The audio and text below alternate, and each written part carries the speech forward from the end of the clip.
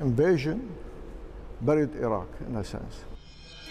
Dia Azzawi's art reflects the destruction the country's witnessed, especially in the years after Saddam Hussein.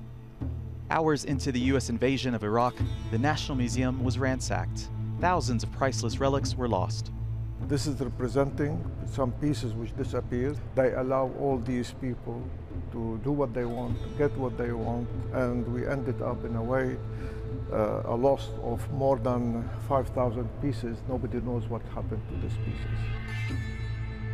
Azzawi's exhibition in Qatar features hundreds of works spanning 50 years worth of drawings, books, and sculptures.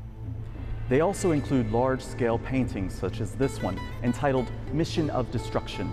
It's a reaction to the American invasion of Iraq in 2003, and Azzawi says it's a response to the devastation that war caused on Iraqi society.